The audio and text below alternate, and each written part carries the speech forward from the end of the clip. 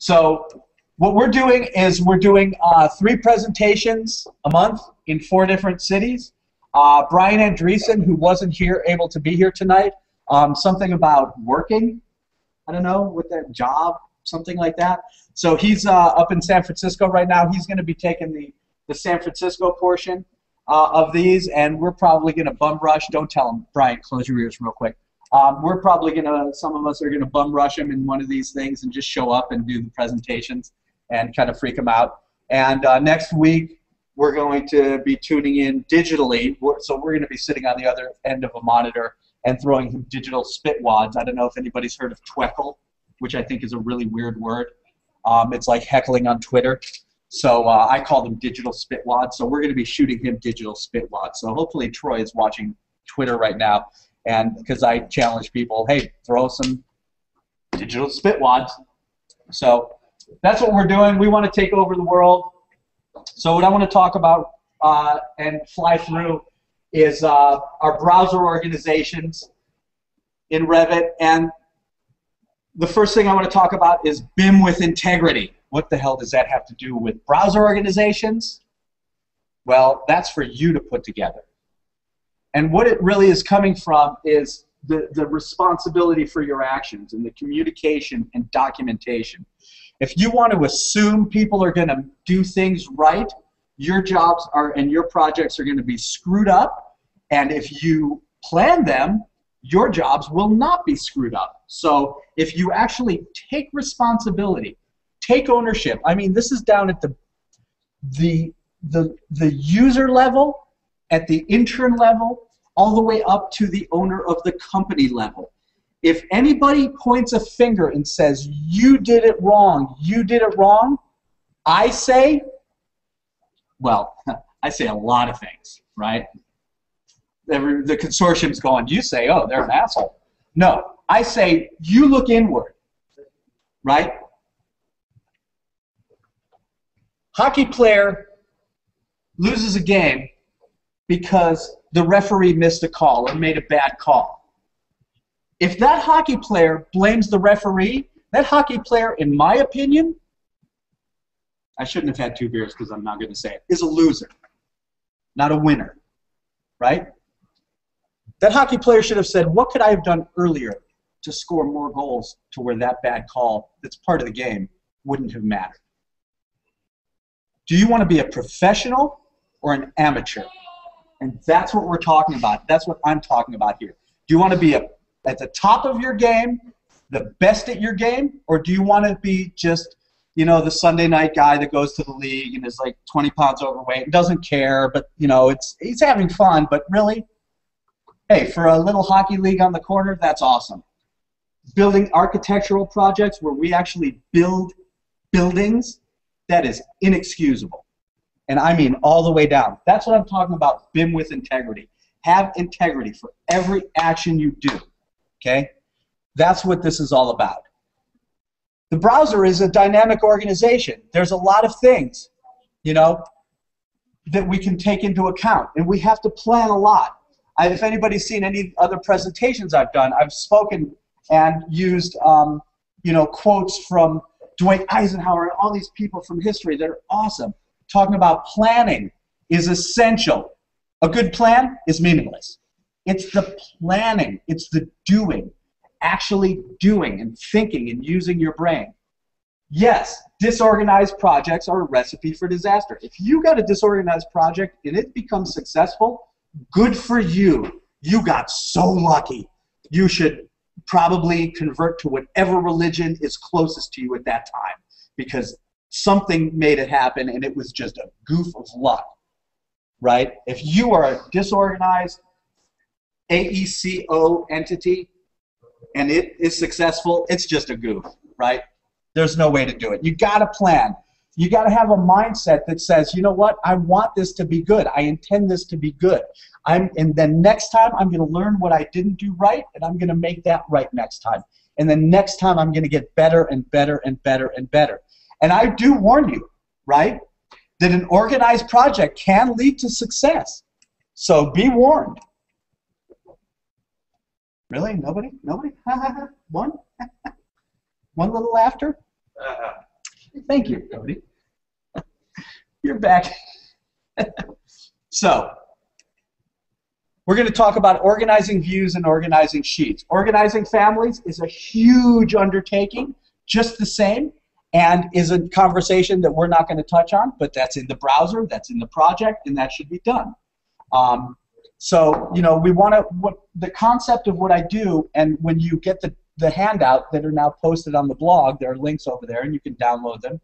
Funny thing, I put those links, or the actual PDFs, in a digital warehouse that I have, and not a minute later, 2 people had downloaded them already. I didn't post these links till 5:30 this evening, but somebody had already found them and downloaded them. So awesome for people. There are some people out there that are just scary digitally.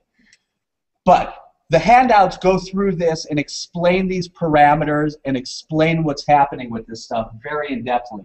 I'm just going to fly through it. So the general workflow for view creation is and this is a rule, and people that are BIM managers and people that are project managers, they can, they need to embrace these things. Simple workflow. Every time you make a view, don't care what kind of view it is, every time, no questions asked. If you don't do this, I'm going to bring you into a conference room with your boss, close the door, and there's going to be a mean conversation, and it's going to show up in your review at the end of the year. You create a view, you name, rename, and parameterize the view. You do not do anything before you do those 3 things. Period. End of story. If you don't, you are going to make a mistake, and I am going to go over it as the BIM manager on the project, and I'm going to see that, and I'm going to put that in a report, and that report goes to your project manager, and that gets you roasted. It is the single laziest thing we can do, because it's the first thing. Simply naming it properly. Yes? Okay. See the handout for the naming convention? I suggest a naming convention. It is nebulous. It is what I like. It's a very short naming convention because we have 2 things. We have, and this is, by the way, the interpretive dance portion of the proceedings. Project browser. If I am Revit, over here is how I do it is the project browser, and over here are the properties, and then the drawing area. So I'm like the drawing area. In the project browser, we want that name to be short because I don't want to stretch that window out. There is another parameter called title on sheet. That can be big. Floor plan, first level, building A, whatever. The name of the view doesn't want to be that. If that is the case in your firm or your world, you will never work on a project with me until you adopt a better convention. Okay? So, one of the things that we use, I like it. I learned this a long time ago. I wish I remembered the first person that I saw this from, but it was an awesome idea, and I thought, wow, that's cool. I get it. If a name has all capitals, that goes onto sheets. If it's in modified sentence case, the word modified is because every big word has a capital first letter, like word of or and. It's called camel. It's called camel. Camel case. Camel case. I will put that in the next presentation. So camel case or modified sentence case, that means it does not go onto a sheet. If you have a view and it's in camel case or modified sentence case and it's on a sheet, again, we're having a conversation in the room because you just don't get the fact that 1 means 1 and 2 means 2. Basic things. Simple. Let's not reinvent the wheel every time. So that's what this convention's all about. If it's all caps, we know that goes onto a sheet. If that view is onto a sheet, awesome. If it's in sentence case and it's onto a sheet, somebody made a mistake. Now I have a red flag. I got to check this model really thoroughly because I don't know what else they screwed up. They can't even get a name right. You see what I'm saying? It's management. It's planning. It's trust. It's integrity. It's personal integrity. We got to have it. Okay? By the way, whenever you see this dialogue, always say yes. Who says no to this? Me. Other than Troy, who says no to this? You want to know There's why? two people? Let me tell you why. Why do we say no to Because that? MEP wants to have your level names, but my view names are different than your level names. Awesome. So other than Troy in MEP that wants to take on my names, right, as an author, as the architect, or as the person who wants, I want the level name to be associated to specific views because we actually deal with those in this convention a specific way. We keep them locked up here in these what are called associated views. They never go onto sheets. They are never annotated. Nobody ever owns them. Actually, shh, don't tell these guys. I don't know if they can hear this. Where's the microphone? Right there, you're looking at it. I tell the project managers to open these views because they're never going to go onto sheets. Oh, you want to mess with the model? Go to there. Go to the associated views. Nobody's ever going to do anything to them. Right? And the thing is, these actually break the convention because how many architects like to have the words in all capitals at the elevation and section markers? I know I do. Right? Of course. Yeah? Well, that breaks the rule because those aren't on sheets. So see, I have a convention that allows you to break the rules. Isn't that awesome? No? No awesomes? I like to break the rules. Come on. So what we do is, with this organization, is you're going to maybe have a lot of different organizations. I use the linear list. Just show me every one of the views. I switch into these. I have all different kind of view organizations and sheet organizations. The main thing these days, when this original presentation was written, are these two shared parameters that I've created, heading 1, heading 2. I've seen all sorts of different names. It's basically just two parameters. What the name is, meaningless. Except when you call them like view type, view class, view organization this, or view. Look, there's two headings. Yes, we all know what a heading is. There's a main heading, there's a secondary heading. So I just happen to call them heading 1, heading 2. Number 1 is primary, number 2 is secondary. Nothing magic about it. So that's the view. Did I just go backwards? How did I do that? That was awesome. What did I push? Now, in Revit 2013, anybody use Revit 2013? I know, everybody raise their hand. By the way, here in LA, there's like 3 people raising their hand. So when you guys want to laugh, you either laugh that people here don't want to participate by raising their hand, or nobody uses the new software. One of the two. That is throwing the gauntlet to all of you. Okay? I know a handful of people, at least in Europe, are just laughing like, oh my God, everybody didn't just raise their hand. So take that as a challenge. We have more architects in the city than any other city, I believe, in the world per capita, I think. Something like that. And really, we're not using the town with 1 architect in it and 1 person living in that town. There could, well, yeah, no, there could be one of them. No, but like we have a lot of architects here. Yeah, all the big companies. And really, we're not, like, every one of us isn't leading the technology. We should be ashamed of ourselves. That's just a personal thought. So, there's also now in 2013 this thing called view types. Structural engineers, Troy, or sorry, Marcelo, are you here still? Yeah, hello, Marcelo, you over there talking? How long have view types been in Revit structure? Yeah. Right-click, duplicate, new view type. Wasn't it structure? It's been there for a while? Yeah, it has been, but yeah. Which one has ended? That one? See? No, not that's duplicate. But view types, I believe, have been in structure, and there's like, I think Steve Stafford's out there, if he's watching, he's screaming, going, it's been in there for 4 years, whatever it is. But I believe structure has had view types for quite a while now. Architecture just got it in 2013. So you can right-click. You know it says plan views, yes? Floor plans? Yeah? You can right-click on that and say duplicate. Plan views. Oh my God. Core and shell. Interiors. Immediately, I have 2 different view types. So we can parse out the work. We can organize this browser in such a way that I don't get the interiors people messing with the core and shell people's views they know exactly, they can minimize that little checkbox and just have that one expanded and have even more granular control over what they see and are working on. So if anybody doesn't know about view types in 2013, when you get to projects that are using 2013, because realistically, even though I was a little bit of an a-hole before, calling us all out about not using Revit 2013, I get it. I mean, I'm still on projects that are using 2010.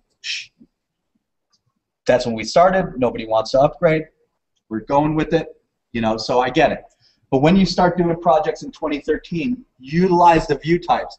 If you have a BIM manager that doesn't know what view types are, doesn't utilize those in your project template, go to them and say, listen, let's start using the view types. Don't just say, let's start using them, though. Bring a solution. These are the 10 view types I think we need to have. Thank you very much.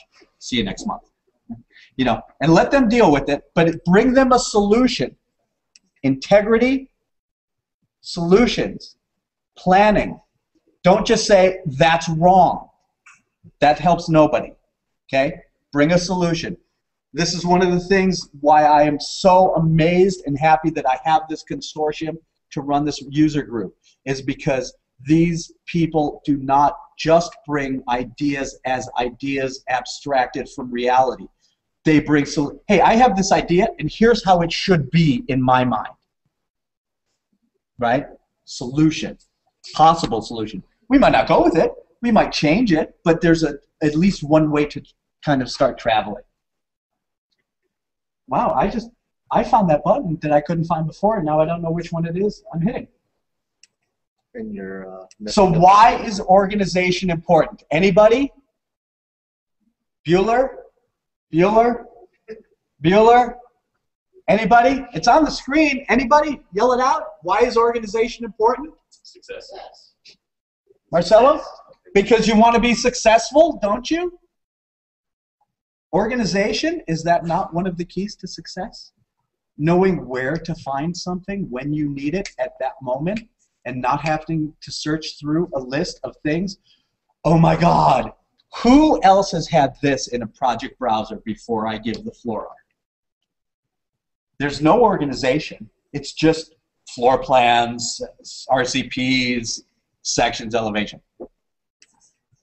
And the naming convention, oh, there may even be a half-baked naming convention. And then there's that one user that just likes all capital or all lowercase. And then there's the other user that likes half capitals, half uppercase, half lowercase, half who knows what else they're using. Anybody else have seen that? I know every one of you has. They named them after, well, those are user views. That's okay. Oh, not user views? No, just, oh, that's awesome. Yeah. Views that are named after yourselves when they're not intended to specifically be for yourself. Like they go onto sheets, but they're named for themselves. Jay's super plan view. I'm going to do that. I'm going to go rename. We're going to write a script. I'm going to go rename all these views and just do it under the hood. And what? I don't know. I don't know what happened. Try to find, you know, throw your socks into one pile and try to find the two blue ones out of all the black ones. Or put them in an organized manner. Who's going to find their socks first? I'm going to be out partying. You can find your socks in that pile or wear two different color ones. Doesn't matter to me.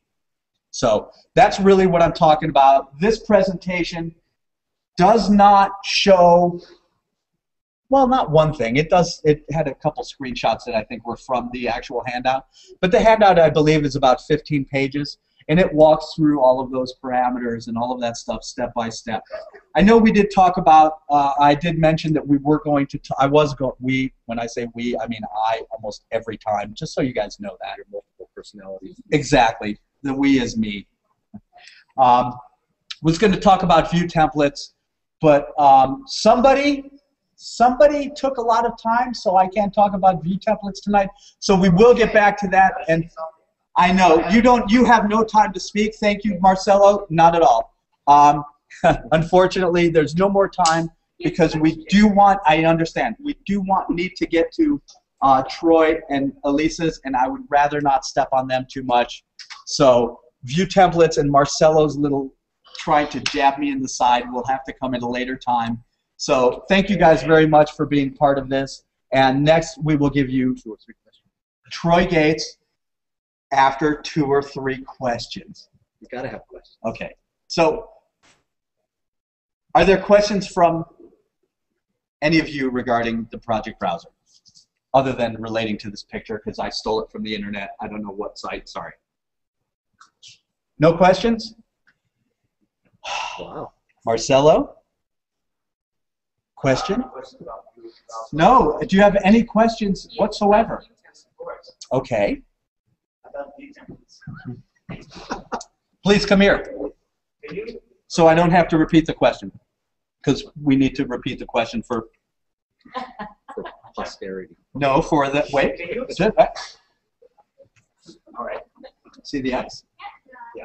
That's the Right. question. Okay. Can you please explain your workflow for using view templates when you bring in views and models from other consultants into your architectural workflow? Okay. So what I hear you asking No, is, it's not a question yet. I want you to explain it, and then the question will generate. oh, I see. You'll generate the question. Right. Okay. So in view templates, what I have done in the past is, and in the present on projects, is I have paperwork where I have captured in text files, actually not text files, they're actually very graphic. They look just like the project browser. I'm sorry, the object styles look just like the object styles. So it has all those fields and all the subcategories and the color of the objects, and I mean it's just captured out into something where we can input text. Okay, and we have this document that has plan, column for plan. After all that, it has a column for plan, it has a column for RCP, it has a column for section, it has a column for elevation. There is one that has all of the architect's objects, both model and annotation. There is another that has all of the structural engineers, model and annotation objects. There is another for the MEP engineers, all of their model and all of their annotation objects. We make copies of that, and we share it. And at the kickoff meeting, we say, okay, Mr. Structural Engineer, Mrs. Structural Engineer, whatever the case may be. I'm not calling you a Mrs., but that's why I said Mr. and looked away for Mrs. Tell me, in the architectural and in the MEP world, what you want in your model when you bring our models in, what you want on and off. And you go through and you highlight what you want off, and you leave blank what you want on. So you're actually only highlighting that which you don't want to see. You could do it the other way. That just happens to be how I set up this stuff. We name the views a certain way. So we actually each create a view for a plan, an RCP, section, elevation, for structural, and for MEP. That's as an architect. As the structural engineer, they would create the same for architecture and for MEP. The MEP would create for structural and architecture. Then what happens is when we get to sharing the project files, I link in the MEP and the structural. I don't have to go in and do all those visibility changes. I don't have to go into all those object styles buried in the links. I just have to simply use this specific linked view. And since we've talked about it at a kickoff meeting, I'm going to trust that they actually turn those things on and off, because they have shared back that paperwork saying, this is what we gave, this is what you asked for, this is what we've created. If you change your mind, we'll deal with that later, but this is what I gave you what you asked for, you gave me what I asked for, we all have a paper trail. What I like about that, I guess we'll let the question come, because that will lead me into what I like about that workflow as opposed to not doing that work. Okay. So that's the workflow. You make views for me, I make views for you. And you use those as linked views. I use those as linked views, and I push that around via view templates and say, use those linked views. So all my plans that I want to see structure in, I make a specific view template.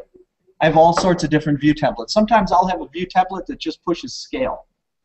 I want all these different kinds of views. I don't care what kind of views they are. I want these 137 views to go to 1/8 inch equals a foot.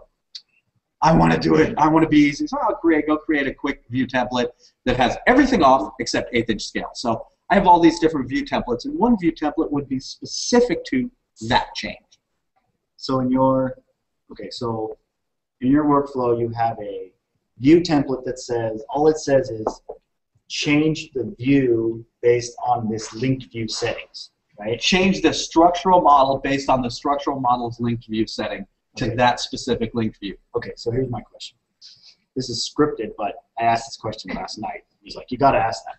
Right? So, it's scripted. Wait, let me read off the script. Okay, so my question is, why set the responsibility on the consultant or whoever you're working with to create individual link views in their model that has everything turned off when you could, on your end, as the prime or whatever you want to be linking in, why don't you take it upon yourself and your responsibility to take the view template and turn off all the things that you don't want to see. Say for structural, you want to see structural columns. You have a view template that says, okay, instead of going by link view, I take my view template and say, turn everything off except the structural columns. You apply that to the structural model that you have in, and then you get in your view just structural columns based on a view template that you set up in your office, and the consultant didn't have to do anything, any extra work, and create any views, link views on their end. Yes. That's what I want to get. Why are you doing that? Why are you giving why is me that your work? workflow? Yes. Right. Everyone understand that question? Yes. So when Marcelo asked me that, it immediately dawned on me, oh crap. Why do I do that? And I really had to think about it. I didn't think long, but I did think about it. And through our conversation, I thought about it more and more. And I think thank you. The initial question, how we raised it, was, do we have to do it? I think was the first kind of way you framed it. We're like, do you have to do it that way? And the bottom line answer is, no, absolutely not. Honestly, no, you do not have to do that. There is no benefit. Well, we'll get to that. That was actually a little misspoken. There is no difference at the baseline if I do it myself or the engineer does it themselves and I use the link view. As long as the right stuff is on and off, I'm golden, right? We're all good. That's the bottom line. If I create these, if you create them, if the consultants create them, doesn't matter who creates them. So the original, and I told Marcelo, I was like, you know what, at the bottom line, no, there's no reasoning. There's just no difference. There's no difference. There is a reason. There's no difference. Why I still like it, whether we actually do it or not on projects, is because what happens is, damn, was somebody changing the slides on me? Where's that success slide? Get back to that success slide. You're back to questions. I don't care, man. Oh, you went to the question slide. I got you. Thank you, bud. Then thank you. I apologize. I apologize. Wait a second. Because I want success. Whether or not we use that method, what happens is, early on, we have a conscious discussion about what will be on and off. And if we all choose to use that method where we do create these linked views, I am now, as an architect, mindful of what the structural engineer needs to see on and off. I am mindful of what you need to listen to this, by the way. You need to be hearing this, right? I am mindful of what the structural engineer is doing. They are mindful of what I'm doing. I'm mindful of what you're doing. You're mindful of what I'm doing. And if there is no other benefit beyond we are all now thinking about one another, that's good enough for me. Because this is, I'm getting right back to that team player sport. We are in a team game here. And until we play like a team, we are going to be less and less and less successful. So if for no other reason than that, I'm still grasping onto that. I'm not so tight, and I don't think there's a real, baseline difference. And if an architect yelled at you for doing that, I think they need to reevaluate. But that would be my reasoning for wanting to use it. So thank you very much. Question? Yes, the young lady in black. You can't create a view template when you don't have links in it to turn Ah. on and off. Yeah. That's a question. Yes, you cannot create view templates if you don't already have a link. So that gets to a presentation that we don't have time for. That's like another 2-hour.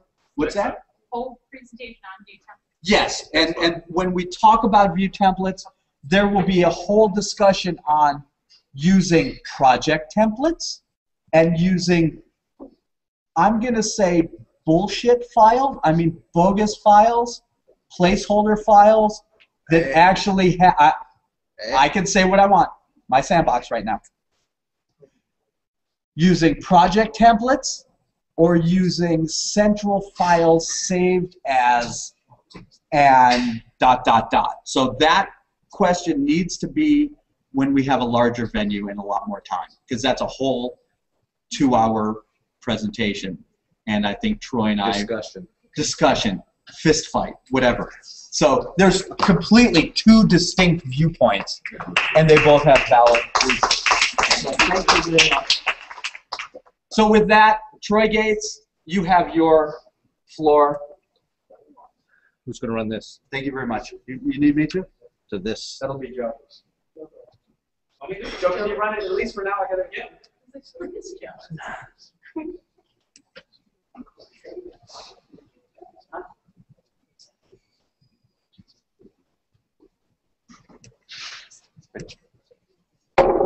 Yeah, let me get up to the PowerPoint.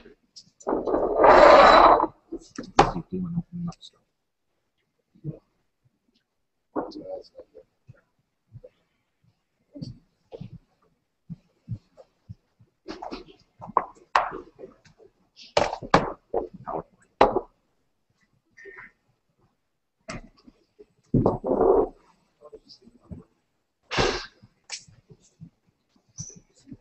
All right, so welcome everybody again. So I'm Troy Gates. I'm the Design Technologies Manager for Mazzetti, Nash, Lipsy, and Birch. We're an MEP firm based out of San Francisco. I work in a small office here in Irvine, and I've been associated with LARUG for a long time, as Jay introduced us. And so I wanted to talk about schedules. Schedules to me are very essential to Revit projects. A lot of people use them enough, but not enough. And so that's why I kind of came up with the idea of beyond the initial creation, you need to know how to do some things in schedules to make them better than just saying, pick this category, pick a few parameters, and put it on a sheet. So I came up with a few things. See if this goes over here. So I came up with a few things that I thought would kind of help you get your schedules to where they're a little bit better than just going through the initial steps. So I'm going to go through some what I call appearance tricks. They're things that I've kind of come across over the years that have made schedules work better that you can't really do what I would say out of the box or out of the template. They're kind of tricks you have to know in order to accomplish this stuff. So like putting symbols in a schedule. Did anybody even here know that you could put a symbol in a schedule? Yes. One, great. We have one person. So this is one that I don't think very few people know either, how to put a second line or a new line in your header. So I'm going to go through that. Some custom titles. I am going to hit view templates for schedules, Marcelo. View templates for schedules. Traffic call schedules? No. Just view templates. Talk about copy paste, but then I wanted to go through 3 specific actual tools that are in schedules that again I don't think people really have looked too far into them because they're using schedules very basic. So most of mine is not going to be PowerPoint. Obviously, I'm already questions. So that was one slide. Okay. They just have to go ahead. All right. So before we get started, looks like we lost the computer screen, so let me get it back onto the Google Hangout.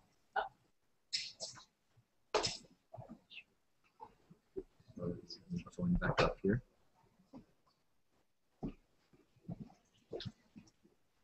I think it goes to sleep and it asks you if it didn't come up.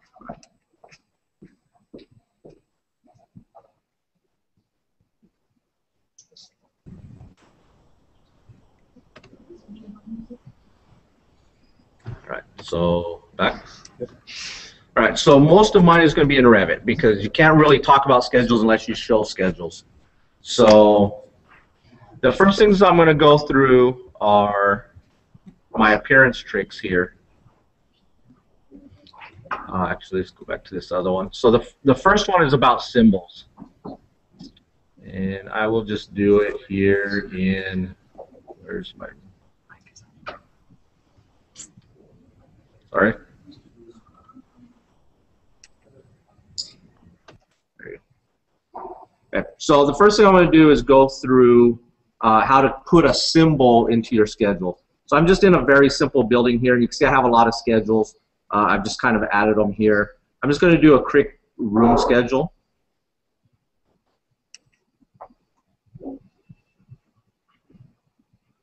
Get to rooms here.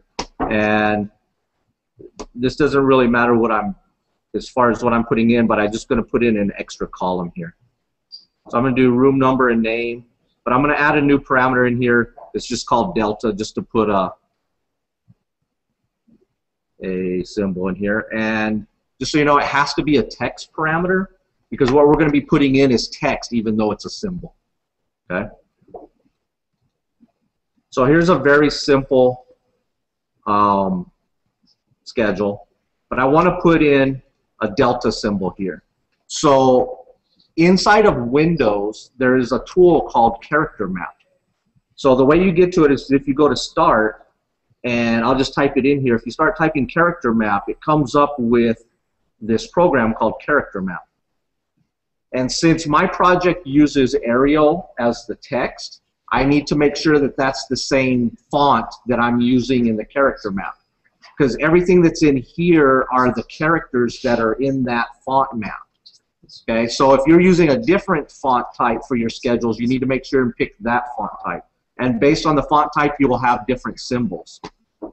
So what I'm going to do is scroll down here, and there is a delta symbol in here. I can find it. So here is a symbol that I want to put into a schedule. So I can click on that and say select it, hit copy, and then I can jump over to Revit and use the keyboard shortcut of Control-V and paste that in. And then hit enter, and now I have a symbol in my schedule. So you're limited to what's in the character map, but based on the font, there could be a ton of symbols in here that you could be putting in. Okay, so you can use this to put check marks, you can use this to put solid dots, whatever you want to signify so you have a more graphical schedule. Okay, and that's all it takes is just picking on the one you want. So let's say I wanted a dot. I'm going to clear this one out by hitting backspace and just say select, copy, come over here, click in a cell, Control-V, hit enter, and now I have that symbol in there.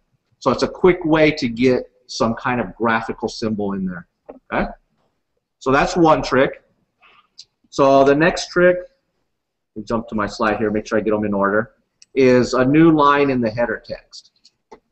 Okay. So a lot of times you want to, well, let me go to a schedule here to show you a good example. So I have down here,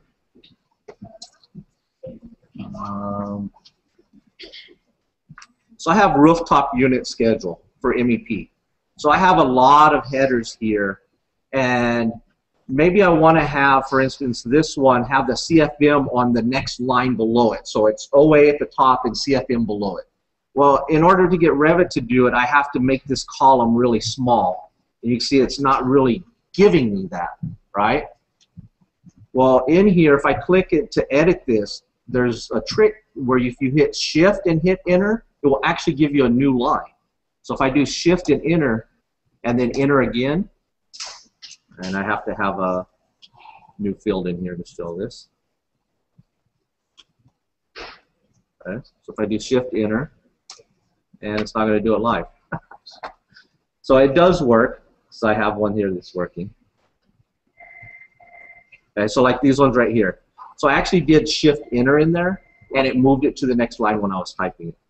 Let's see if I type it out here live.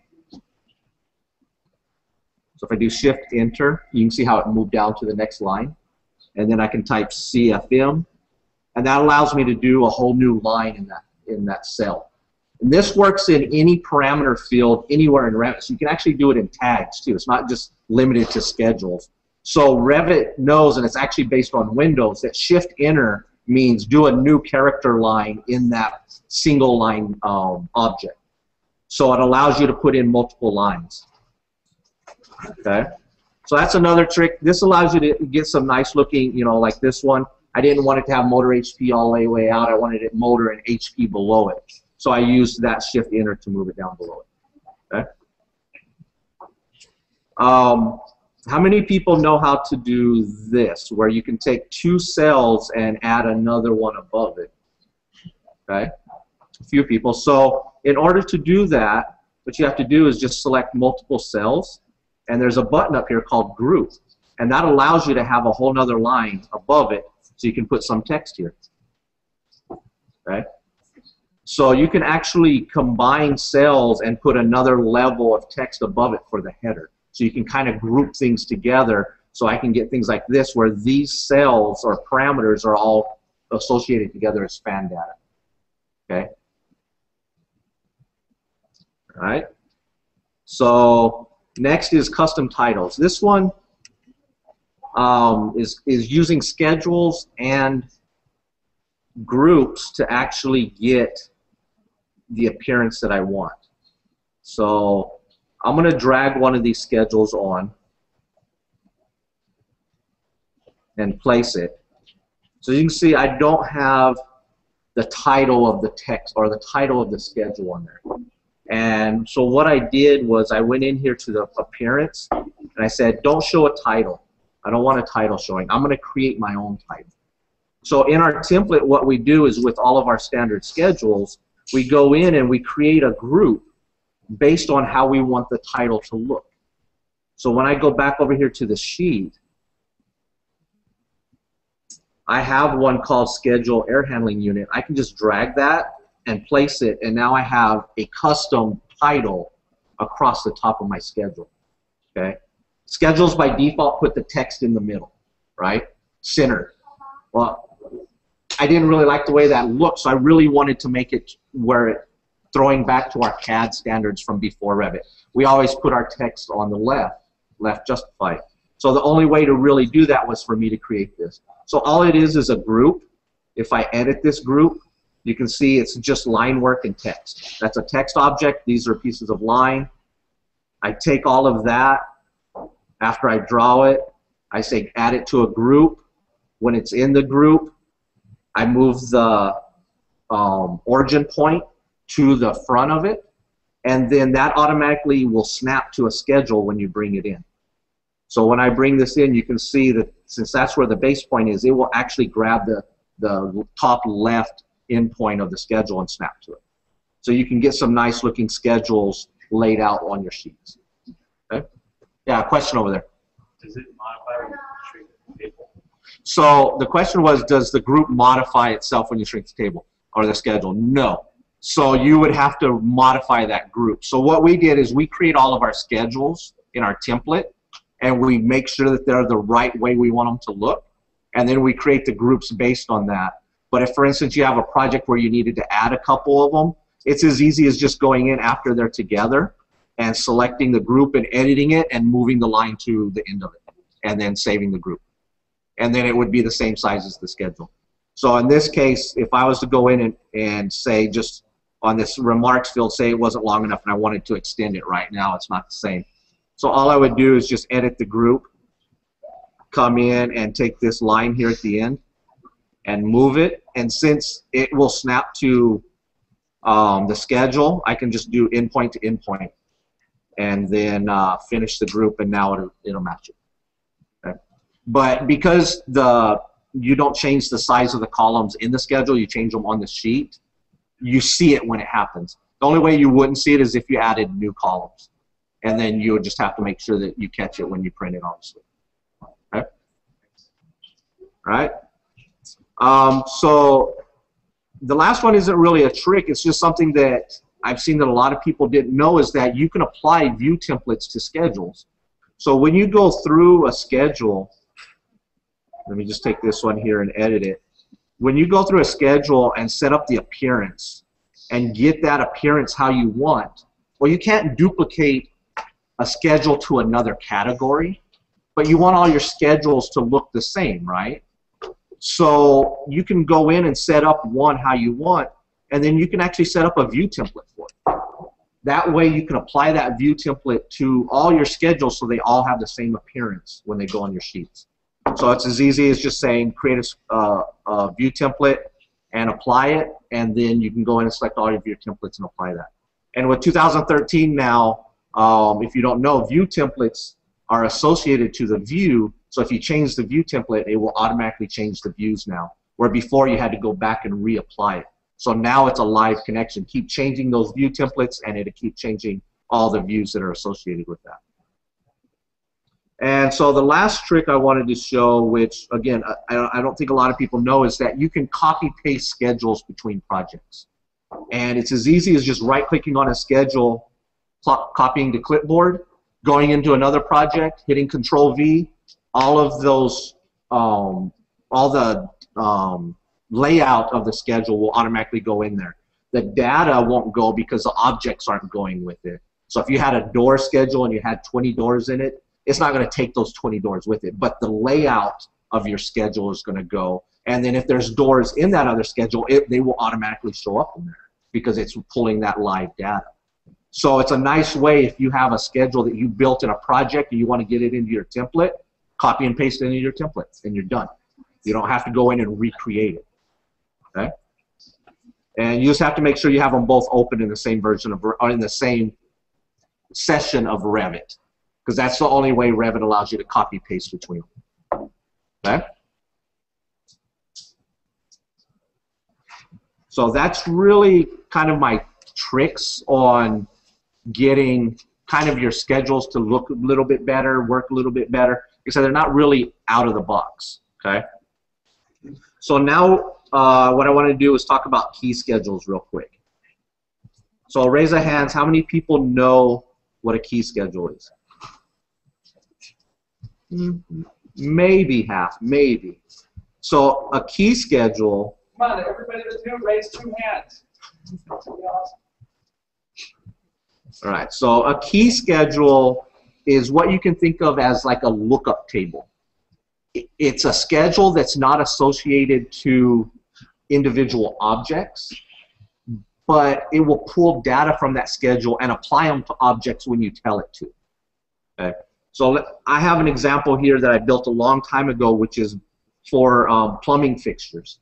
And what it does is it uses the CDC or the CPC to calculate, based on your room area and the type of room, how many plumbing fixtures you need. So what I've done is I went in and built some key schedules that have all of the code in. So for the CDC plumbing code, here's the group type. So this is telling you what is an assembly, an A1 or A2, business, education, etc. And then based on that, what's the load factor? So I just took straight out of the code book and built it into a schedule. These aren't built into objects. Okay? So let me show you how you build those. So pretty much you just do a new schedule. Since these are going to be applied to rooms, because I want to calculate based off of a room area how many fixtures are needed for that room, I need to do my key schedule based on rooms. So I'm going to come in here and choose room. Okay? And it's just as a matter of just clicking the second radio button here that says schedule key. And what I can do is give it a key name. In this case, my key name in this one was the assembly, because these are what are unique that identify the data that's going to be stored in there. Okay? So you have to have one column that's kind of the identifier. And once you have that identifier, you can go in and add all the fields you want. So the key name here is my assembly group type. And then I have the load factor, which is, you know, how many square feet per person do I need for a fixture. And then I have notes also. So where I use that now is if I go in here to my schedule. So for instance, these are all the rooms that are in this project. This group type now, see how they all say none? That means it's looking to that key schedule. And the way you do that is you just add that parameter in. So that parameter was called this one right here, this CVC load factor. That was the parameter name that's linking the key schedule, which was the A1, A2, and etc. I put that same parameter in here. And so what you can see is as soon as I click in here, I have those now available. So if I click on one of these, you can see it automatically puts in the load factor. The occupants in this one happens to be a formula, which I'll show you in a second. But what it's doing is it's taking the area and the load factor and figuring out how many occupants can be in that area based on this code. So I can go in here to office, for instance, and say, well, maybe it's a business, so I need to put in that. You can see it automatically grabs the 200 square feet. Because if we go back to this one, you can see B for business is 200 square feet. So you can create these lookup tables that you use in your schedules to fill out information very quickly that's preset information. Otherwise, how would you do this before? Somebody would go in and type each one of these, right? So you have someone typing one. Well, what if they mistype? Or what if it changes? What if somebody decided that this was going to change? Then they have to retype all of these. If it's a key schedule, I can change one parameter. So I'll just make this one E1. You can see it automatically changes.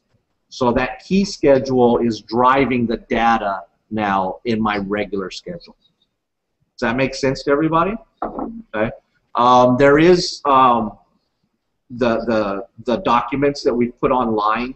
So after this, if you go to the LARUG blog, it has more information about how to do this. Actually, I've linked to Autodesk Wiki Help, which has a lot of information step by step how to go through and create these.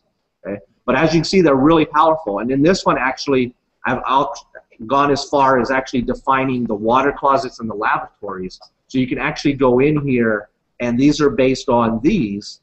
So for instance, the water closet for females, here's the code. I actually went in and typed all of this out so that people don't have to type this in every project. They can just pick which it is. So they could go in and say, well, based on the group type and the occupancy that it's found, they can then put that in, and it will automatically figure out how many fixtures it needs. So if I come up here, for instance, and say, okay, based on this auditorium can have roughly 89 people in it. So let's say I wanted fixed seats. I'll just put 0 for this one. So there's 89.9 total occupants for that auditorium. Well, for the male, I know it's an auditorium, and it's between 76 and 125. So I pick that, and you can see it automatically says I need 3 male water closets based on that auditorium alone. So I can now make my BIM project or my model intelligent. That's adding the I to it, right? It's now doing stuff for me that I didn't have to go in and do by hand. And that's the power of schedules, making it do the information for you instead of someone typing it in and making sure that they knew what they were doing versus letting Revit figure it out for you. So just to kind of show the behind the scenes on this in the fields. So the area right here is a built-in area for rooms. All rooms have an area. So to get what the occupants are, it's a matter of just taking the area and dividing it by that load factor that I'm pulling from the key schedule. So the area divided by load factor automatically populates in here what the occupants are. And then to get the total occupants, because code allows you to put in fixed seats, that's part of it. But the total occupants, if you look at this one, is the area occupants plus the fixed occupants is going to give you the total occupants. And then, unfortunately, you can't really drive this one from that, so you just have to look it up on your own and say, all right, 89 is between 76 and 125, so I'm going to select that. And then I can go through here and just select each one of these to represent that. And you can see that it still fills out my, my schedule here. Okay. Question? Can you do an if-then for those? So unfortunately, you cannot do an if-in. You can do an if, and actually I'm going to be doing next month, I'm going to be doing a presentation on a lot of formulas and how to drive parameters based on formulas. But unfortunately, you can't do an if based off of another parameter and say if that equals something, then do this. So yeah, so unfortunately you can't, and that's why I'm driving it like this and allowing you to choose based off of what you see. Another area that unfortunately Revit doesn't allow you to do it is because rooms are system families, you can't do formula-based shared parameters. So I can't automatically put this total occupants into a tag. So I actually have a schedule called occupancy tag management that goes through and automatically finds the information for you, but then I create another column which is actually the one that goes into the tag, and you have to type it out by hand to get it to show up in the tag. But you do have it here. So for instance, if I put in that this is auditoriums and then I put in 7 here and the occupancy here, then it would show up in my tag. So let me just actually do that and show you on the floor plan. Well, let me show you the floor plan first. So see, this is the auditorium tag. It's driving the area because that's built in, so you can put that in a tag. But this tag, let me just show you. You have these labels that are the occupancy class, which is a shared parameter, but it's called occupancy class tag because I can't grab that parameter from the room because they just don't let you. So you have to type it in. But by having that schedule here, I can go in and type these. So for instance, if I put 386 in here and I go back, you can see now that that 386 shows up in there. So it's a manual process. I'm hoping it's something that Revit can do in the future where you can say if this parameter is this, make it this, but you can't right now.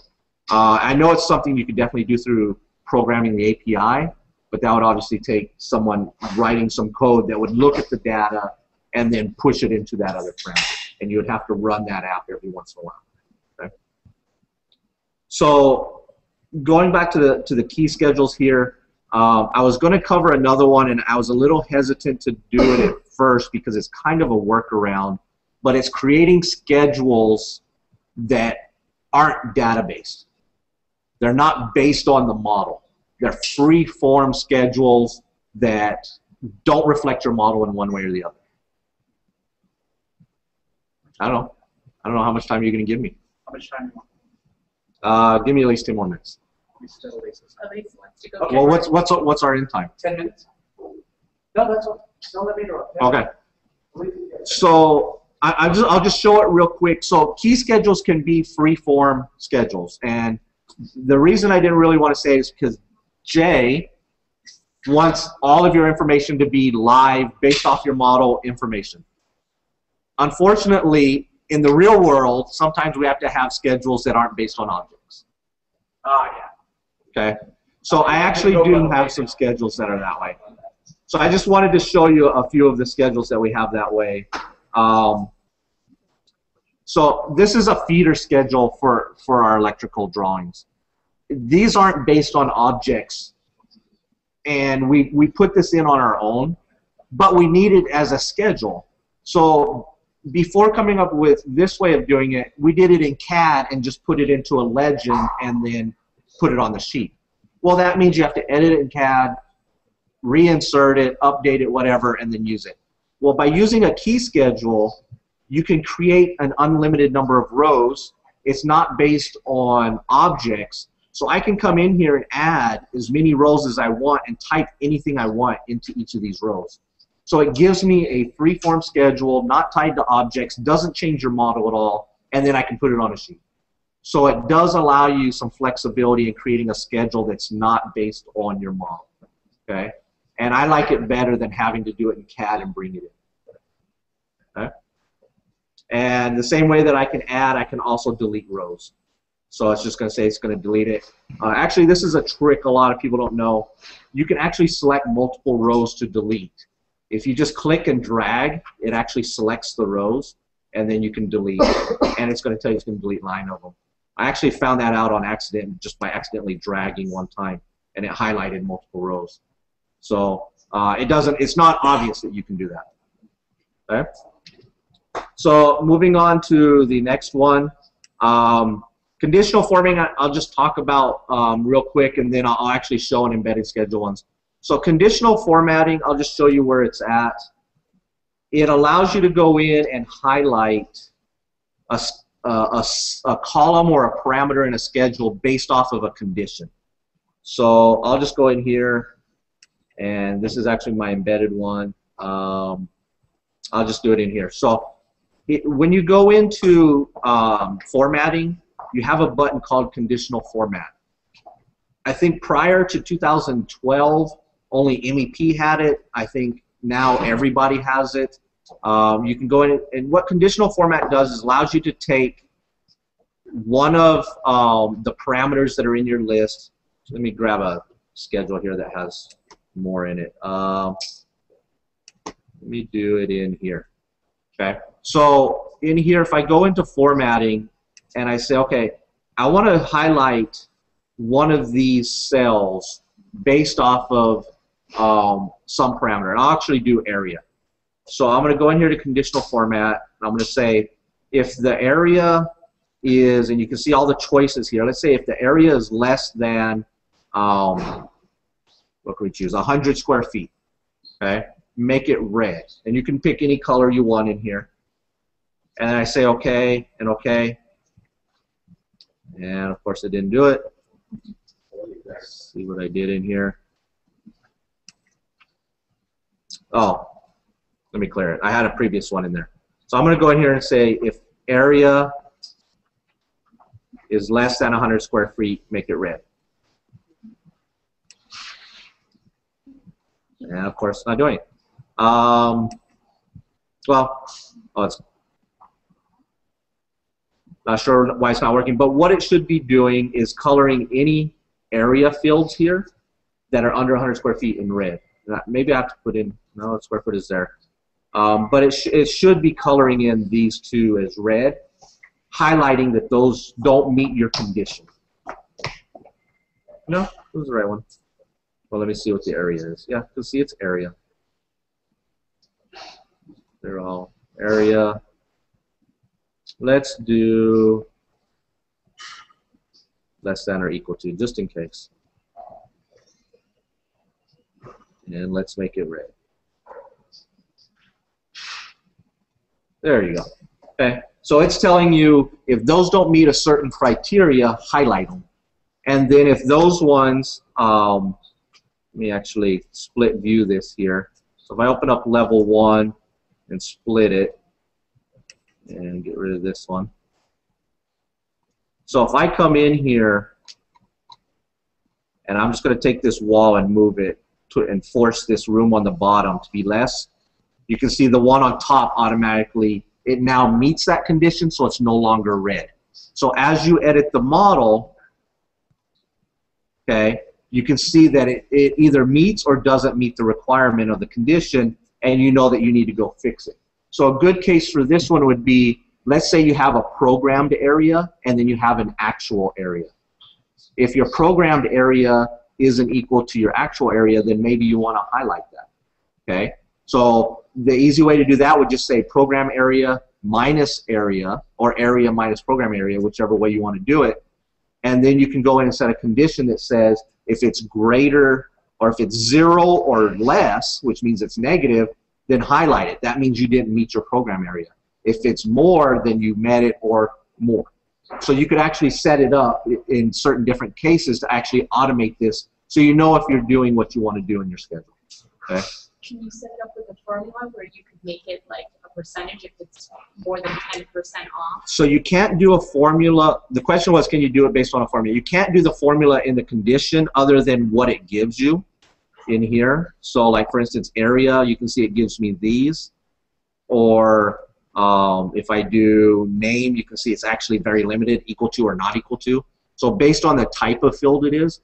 But you can create a parameter that's a formula based off of other parameters. So like I said, if I had an area and I had another parameter that was our program requirements, and then I could have a third parameter that said subtract one from the other, and if they're equal, it's going to be 0, right? If it's negative, that means that if I did area from program, then that means my area is too small. Or if it's above 0, it means it's too small. If it's negative, it means I'm good. So based on how you do the formula, you would adjust your condition for that. But yeah, then it would automatically highlight. And then as you're changing your model around and changing your room sizes, it would automatically check every time the condition and either change the color back to red or remove the color based if it meets the criteria. Okay. This is another area that I'm hoping that Revit does allow us in the future to actually go in and write detailed, like multiple parameter formulas just within the conditional. Then you wouldn't need that other parameter. You could just say, if this one minus this one is greater than this, highlight it or don't highlight it. Okay. So the last area I wanted to show was doing embedded schedules, and I actually had one open up here. So I have this one. This is new in 2013. It allows, well, for architecture and structure, it's new. MEP has had this again for a couple of releases. But what it allows you to do is do a schedule of objects within another schedule of objects, which is what they refer to as an embedded schedule. So what you do is you create a schedule based on either rooms, spaces, I believe electrical equipment, mechanical equipment. There's a few different categories. I have it in the document so you can see it. But there's not a lot of them. So if you do a schedule based on a category and there's no embedded button, it means that that one isn't allowed. Okay. But in this case, I did rooms, so I automatically get this embedded schedule. So I can go in here. By default, it was off, so you would just come in and check it. And then you go in and pick from the list of categories that it gives you that are available. In this case, I said I wanted to see all the different pieces of furniture listed per room. And so I just picked furniture, clicked on embedded schedule, because I turned it off, it erased them, so let me open it up again. And I said I want the type and how many. Okay, pretty simple, so I just did that, hit OK. And what it did is it added the number and the name are the original room schedule. The type and the count are the embedded schedule of the furniture. So you can see it's pulling out for room 1 auditorium, it found this furniture with that many of them. Okay, so if I go in here again and open up the floor plan and split these again. So if I come in here and add a new piece of furniture, so let's pick one that's different. Okay, so if I go in here and grab this one and place it, you can see it automatically added that there's a new one of those. And so it's automatically adding more pieces of those furniture to that room. And so it's really nice to go in. I also did like a fixture one. So it has the room number and the room name and then the fixture, the plumbing fixtures that are in it. So in this case, we only have 2 restrooms, but you can see we have the family, the type, and the count for the different types of plumbing fixtures in those. So you can get some nice data about your rooms or your spaces about what's in them without having someone to have to go and look at it. So imagine if you're doing healthcare and you have a medical room that has 50 pieces of equipment in it. I don't have to go out and look at all those pieces of equipment in it. I can do a schedule that limits it to just that one room by using a filter. Okay? So for instance, let's say I wanted to limit this to just room 5. I can go in and hit this filter and say filter by room number. I want it to only show room number 5 in this schedule. I now have a schedule that is specific to that one room with all the equipment that's in that one room. I can then duplicate this schedule for every single room, change that filter to every room number, and now I have schedules for every single room in my building with the furniture or the fixtures or whatever that's in it. Okay. MEP, we use this a lot for doing, the lighting fixtures that are in a room, the electrical equipment that's in a room, data device, all that kind of stuff, so that we know what's in each room. And it's very quick to do. Question? Go back to the occupancy. Take out the open room and you have fixed seating in one and staying split in that room. Is there a way to break down this has one area, this has a different area? You would have to do them as 2 separate rooms. So the question was, can you split standing from seating within one room within a schedule? And I mean, you could add that column, but it wouldn't do it automatically for you. In mine, I have that fixed number. So if you saw that it had, you know, this fixed number in here, so I can say fixed seats, I could add one that says standing maybe, and I would have to calculate that on my own because it's only going to base it off of the area. But you could do 2 rooms and split it, but it would still be listed as 2 on the schedule. Okay, so one or 2 more questions and then we'll wrap it up. For schedule, you make a material schedule, you have the tag, the symbol of the material that's built into the schedule. So go back. Yeah, so the question is, can you have the material symbol in the schedule? I don't think you can. I don't think you can really do any kind of symbology in a schedule yet. But using groups, you could go in and do it by hand if you wanted. If you're just doing it for presentation purposes on the sheet, you could create a group and put a symbol of each one of those in front of the schedule row, so it looks like it. We do that for our keynotes. We like to put, you know, that it's circle 1 in the schedule. So we go in and just add the circles on top of the schedule ourselves, just so it looks right. But it's not linked in any way. Did you use a schedule for all your keynotes? I can't talk about that. Jay won't let me. We don't use keynotes. We use note blocks. So, yeah. Question. Can you schedule the revision sheets for revision date? Like, say you revise, or you sent out addendum 1 sheet, and you want to see how many sheets were included in addendum 1, and so forth. So you want a schedule that only that filters based off of the addendum? Only addendum per day. So the way that I'm doing that is I've created a separate parameter that we have to type in that it's part of that addendum. So what we've done is actually created a whole parameter for every single addendum. Shared parameter? It could be a shared parameter or not. It could be just a project parameter. But what it is then you end up with your sheet. Let's say you had 10 addendums. You end up with 10 parameters called addendum 1 through 10. And then that's where you could use that symbol, for instance, to put in, you know, a box, a solid box, or a solid dot to signify that they're part of that addendum. So if you're doing, you know, the multiple columns of which addendums those sheets are on, you know what I'm saying? Other than that, There's no way to automate it, no. No, it's manual input. Yeah, the revision schedule doesn't allow you to automate the parameters to the sheet to filter. So you couldn't filter a schedule based on what revision they're part of. No. It's a manual process.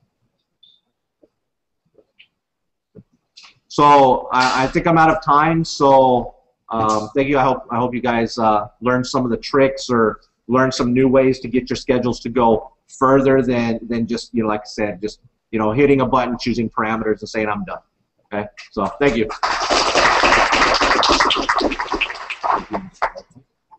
Okay. Let me open it up. It's this mouse. Okay, hi everyone. My name's. Let me switch it to you while I'm opening it. There you go. My name's Elisa de Dios. I'm with AC Martin. The PowerPoint comes up. I'm BIM manager and production coordinator, and I'm an associate at AC Martin. Been there about 5 years now. We've been using Revit about 5 years now, but very slowly. So some of us are not on 2013 yet, but I'm being pressured to jump, so I will. My topic today is model management and settings. It's not getting into what a BIM manager technically has to do, but some of that stuff is what BIM managers do, but most of it is what everybody should know that is going on in the project. It shouldn't be the type of thing that you shouldn't know how to do. It is typically what other people do. So if you go to the handout in the LARUG blog, I'll go a lot deeper than I will in this PowerPoint. So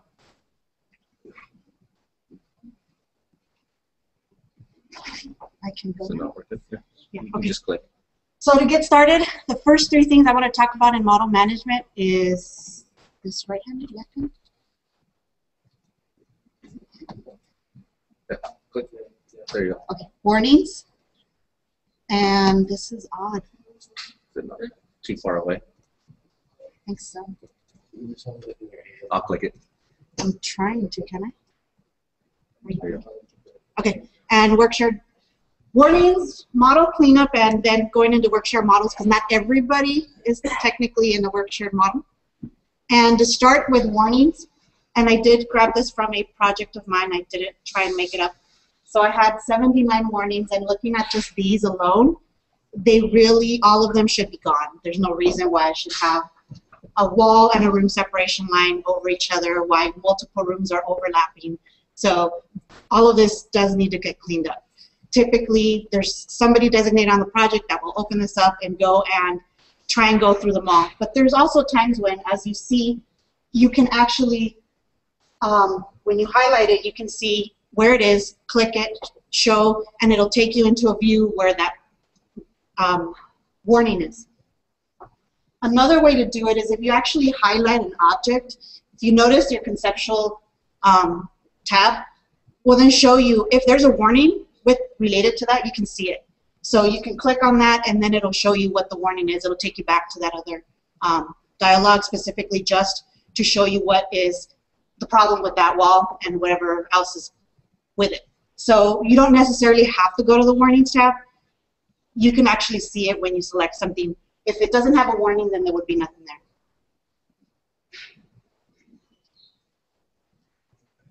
Another thing I like in model cleanup is deleting views that aren't being used. It's one of my pet peeves that I have everybody make their own working views. All the plot views that go on sheets are not supposed to be technically worked on. You create your own working view with your name, and then as people come in and out of the project, I usually go in once in a while and delete because I know, Jeff isn't working on this anymore. He's been gone, so I can go delete all of his views. So basically, the one thing I do is go to browser, highlight the views, change the type to not on sheets, and then from there I can see only the views that are not on sheets. And by looking at the name of it, I know whether it belongs there, whether it doesn't. I can kind of see that, okay, this is eventually going to belong somewhere.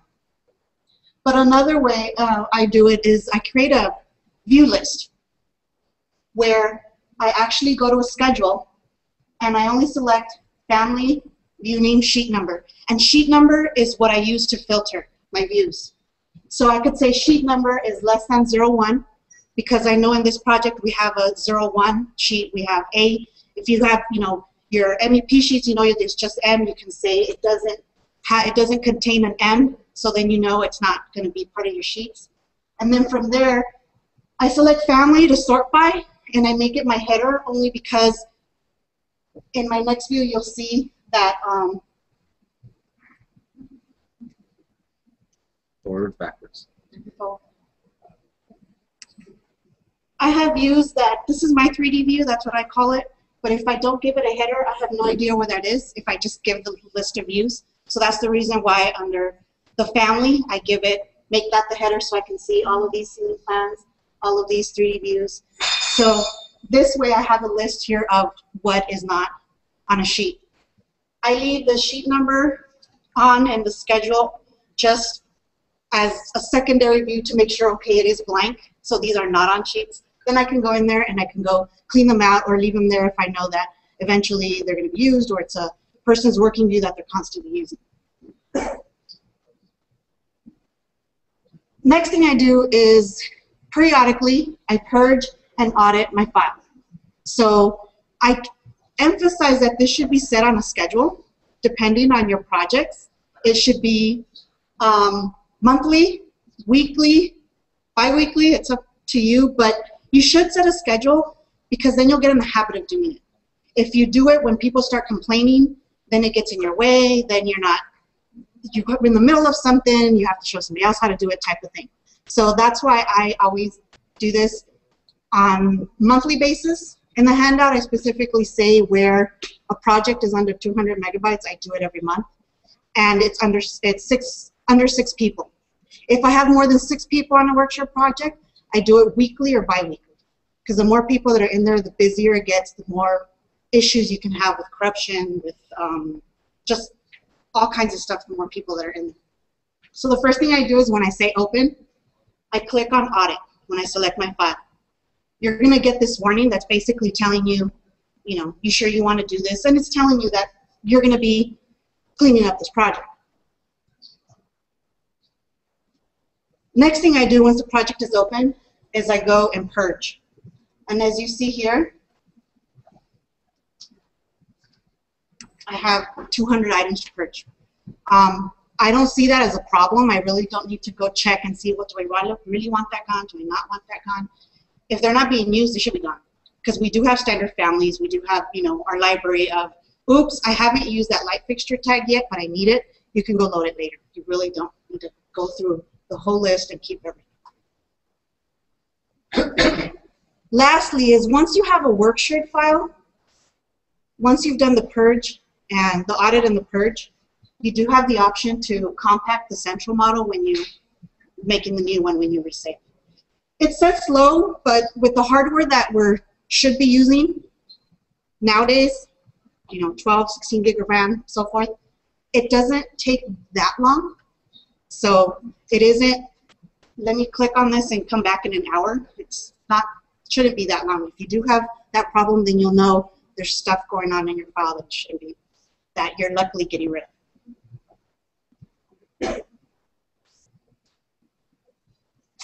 Next is when you are in a worksheet file, I use work sets not only to bring in, okay, this is the link, my structural file, this is my MEP file, this is my CAD files. I use it also to separate the type of work. In this particular project, we have 2 interior teams, one that's in-house, one that isn't. So I do have my link for interiors, that's the outside people, and then the people that are my in-house staff. And that way, it helps me to keep those views off where I don't need them, because our in-house team is working in our same file. It's not a big enough project where we need to have separate files, and we do need to constantly help each other out. So by doing it this way, I can just tell them, you guys are working in your work set, and you're only going to turn it on in the views you need it. By default, it's off in all of the typical production views. And I do the same thing with things like site work. We typically don't do a lot of site work, but for whatever reason, if we have to do, like, say, a paving plan or something like that, I'm only going to have it on in maybe 2 views. So by default, I'm going to keep it off.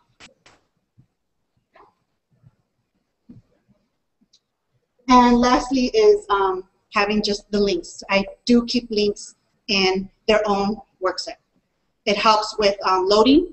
It helps with maybe I'm going to be working in an area where I really don't need to see the links. So when I do enter my file, I can say, don't open it.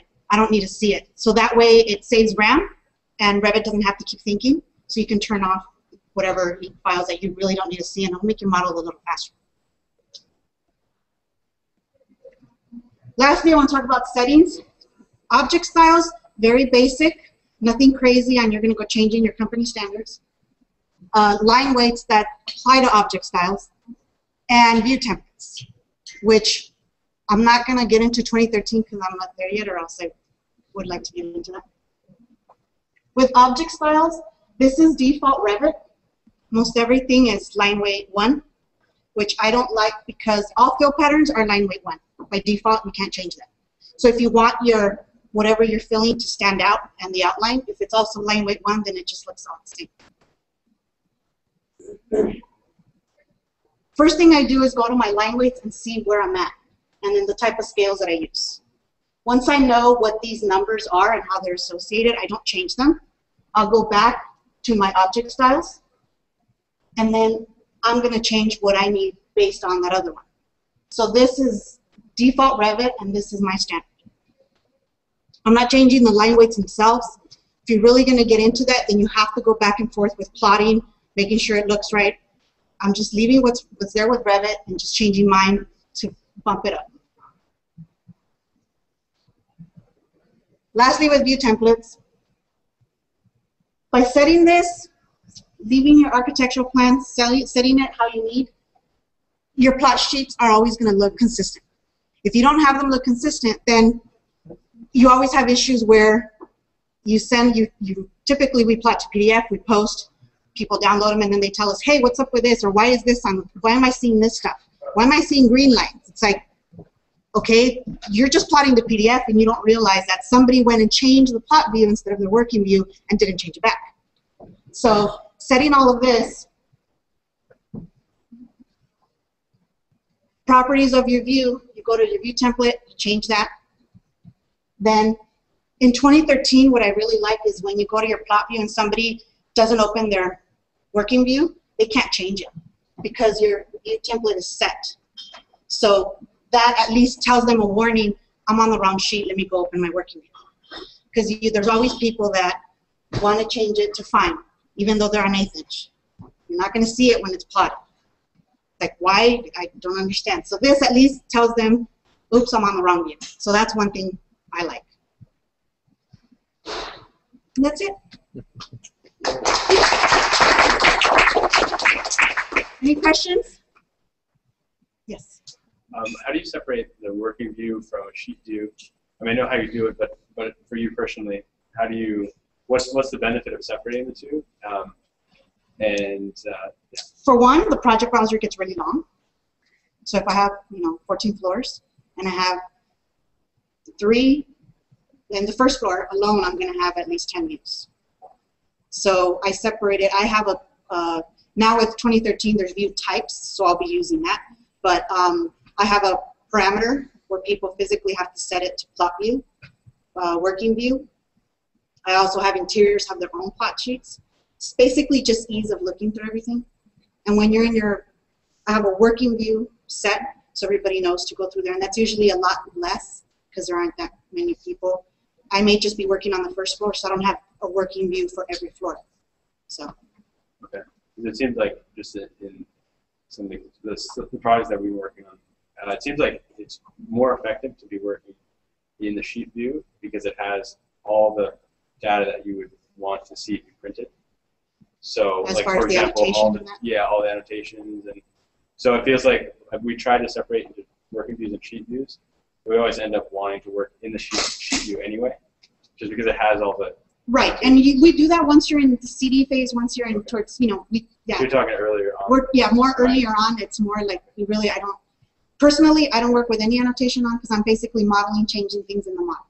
But when I am on a project where I am dealing with, I have to dimension this, then I am in the sheet view. But by that point, I really don't need to change the scale to help me work better because it's already set up with what it needs to.